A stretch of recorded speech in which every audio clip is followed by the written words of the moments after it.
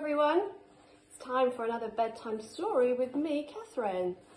So let's get cozy. Blankie. And this is the favourite bedtime story in my house.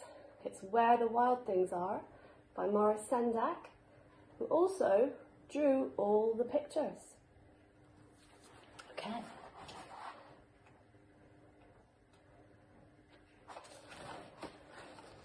Where the wild things are. There are a couple of the wild things.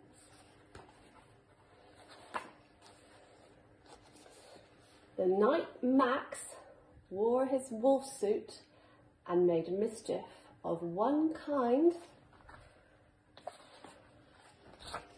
and another,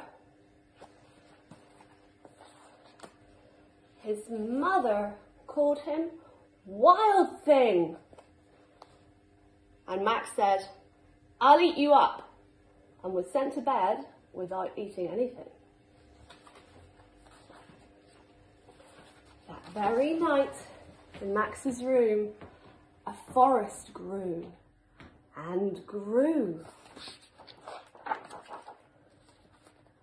and grew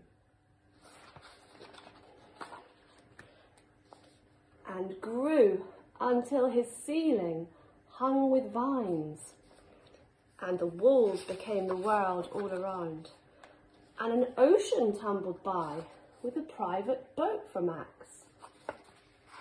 And he sailed off through night and day, and in and out of weeks, and almost over a year, to where the wild things are.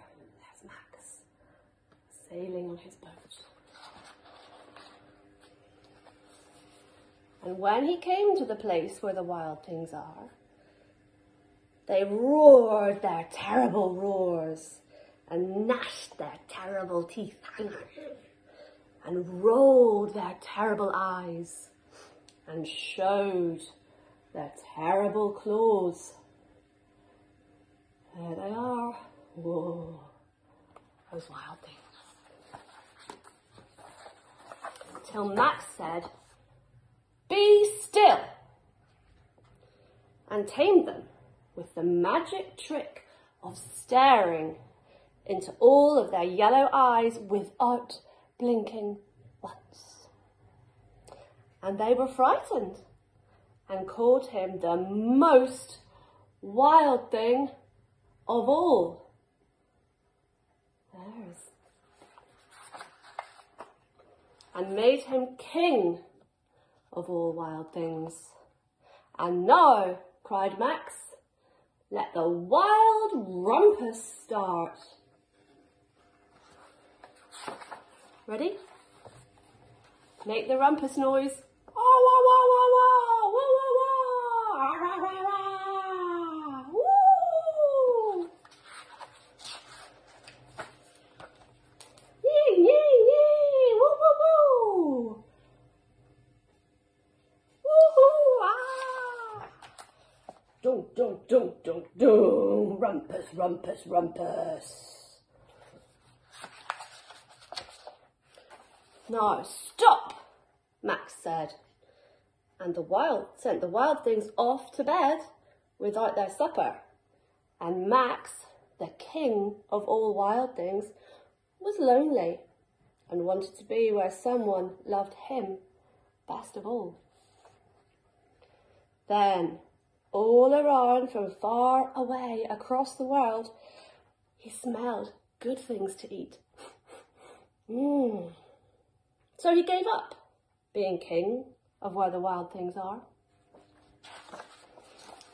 But the wild things cried, "Oh, please don't go. We'll eat you up. We love you so." But Max said, "No." The wild things roared their terrible roars and gnashed their terrible teeth and rolled their terrible eyes and showed their terrible claws. But Max stepped into his private boat and waved goodbye and sailed back over a year and in and out of weeks and through a day, and into the night of his very own room, where he found his supper waiting for him.